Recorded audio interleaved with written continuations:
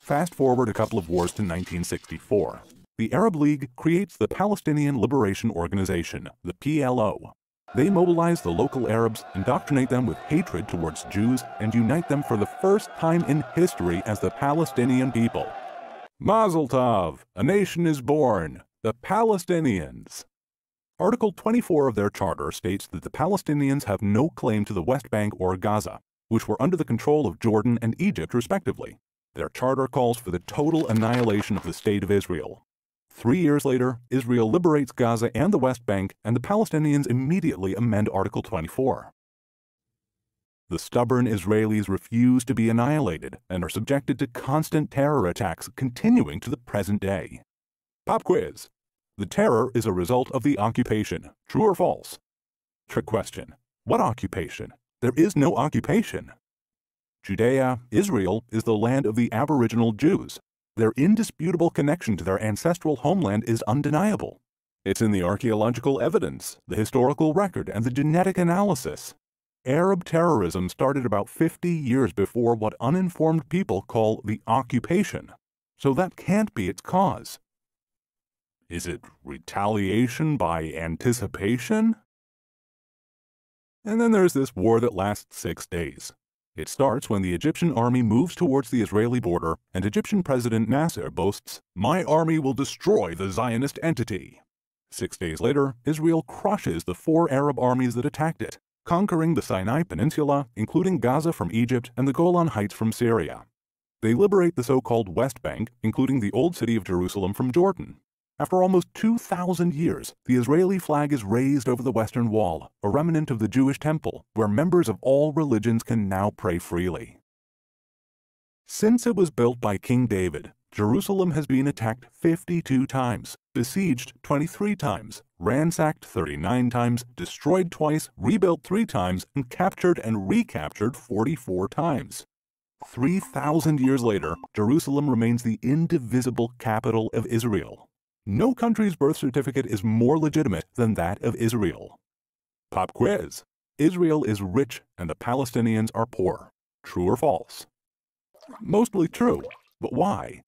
Have you ever wondered where all the money donated to the Palestinians go, or how Yasser Arafat, the PLO's first president, became the first Palestinian billionaire? No clues needed here. The Palestinian Authority, to this day, uses the foreign aid it receives to pay over $345 million a year to convicted terrorists and their families. After another failed attempt by the Arabs to destroy Israel, a peace agreement with Egypt is signed, then with Jordan, and more recently with African and Gulf states. It just goes to show, when Israel has a partner for peace, it doesn't take long for peace to materialize. Pop quiz. Israel is an apartheid state. True or false? Hogwash. Over 20% of Israelis are Palestinians with full and equal rights. Among Israeli Palestinians are doctors, Supreme Court justice, generals, a Miss Israel, and members of parliament. The Arabic language is recognized under special status in Israel. Palestinians in Israel are freer than in any Arab state. Does that sound like apartheid? You call it. The Palestinians demand a state of their own, clean of Jews. That's because they hate racists. What is it about world leaders that they are comfortable with the concept that if it's a Jewish territory, the rights of the Arabs must be respected, but if it's a territory for the Palestinian state, it must be free of all Jews? What gives? In 2005, in a thunderstorm of irony, Israel commits ethnic cleansing. It forcibly relocates the entire Jewish population of Gaza, over 8,000 people, creating something that no other civilized country would dare do. With hope for peace, they hand over the entire area to the Palestinians without a single Jew in it. The gratitude is instantaneous. Rockets start flying into Israel. Instead of building Gaza into a thriving, peaceful society, it becomes a terrorist base hell-bent on destroying Israel. So deep is the Palestinian hatred of the Jews that in order not to be seen as taking anything from them, they demolish an extensive infrastructure of greenhouses purchased for them by American donors and which provided thousands of jobs. Here's a present. It's a quiz. Gaza is a huge concentration camp. True or false? It's a big fat lie. The most common medical condition among Gaza's women is obesity. Not exactly the usual concentration camp malady. It's true that to protect Israeli civilians they can't cross into Israel, but they also share an 8-mile border with Egypt, a Muslim state. Why is it that only Israel is accused of not letting them out? Why don't their Muslim brothers allow them to pass through Egypt? It's for the same reason that Israel doesn't. 2005 sees an increased danger to Israel's security and legitimacy. The attempts to demonize, delegitimize, and criminalize Israel by some Arab nations is joined by non-state actors such as BDS, J Street, and the New Israel Fund. These Jewish and non-Jewish anti-Semitic provocateurs spread outright lies and malicious misinformation in an attempt to destroy the modern state of Israel. This is the sweetest thing that can be said about them.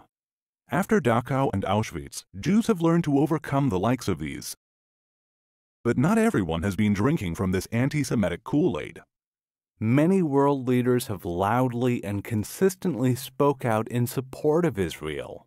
Israel must exist and has the right to exist. Israel is the child of hope and home of the brave. You're just going to have to get used to the fact that Jews defend themselves. And another damn quiz. The UN is always condemning Israel. True or false? True. Israel is delegitimatized and demonized at the UN like no other country in the world. If Algeria introduced a resolution declaring that the earth was flat and that Israel had flattened it, it would pass by a vote of 164 to 13 with 26 abstentions. Over 70% of all UN General Assembly resolutions single out Israel. Criticizing Israel politics is not anti-Semitic. Disproportionately criticizing and demonizing Israel is anti-Semitic. When Israel expels 12 Palestinian agitators, the UN goes ballistic with condemnations. Kuwait and Saudi Arabia expel 1 million Palestinians after the Gulf War, and it's not even put on the UN agenda. Palestinians claim that the key to solving all the Middle East problems is the resolution of the Palestinian-Israeli dispute. If the pure force of repetition would make it true, then this claim would rank right up there with Newton's laws. A Sunni Muslim detonates a car bomb in a crowd of Shiites. In revenge, a Shiite Muslim blows up a sacred Sunni holy site. 1 million dead in the Iraq-Iran war. Bashar al-Assad uses chemical weapons on his people. Does anyone believe that these Muslim-on-Muslim atrocities would stop if we only resolved the Israeli-Palestinian conflict? Anyone? The Arabs could have had peace with Israel on very easy terms at any time since 1948. Every Israeli government attempts to reach a peace agreement with the Arabs. The so-called two-state solution is rejected again and again and again and again. President Trump's peace plan is rejected by the Palestinians sight unseen. That's more rejection than you get in show business. Last pop quiz. Promise. If the Palestinians lay down their weapons, there will be no more war. If Israel lays down its weapons, there will be no more Israel. True or false? Unfortunately, true. Israel hopes for peace, although the Palestinians' answer is always the same. No! From the river to the sea, Palestine will be free. We promised to get back to that. Well, we are back. Palestine today is free, and once again called by its Aboriginal name, Israel.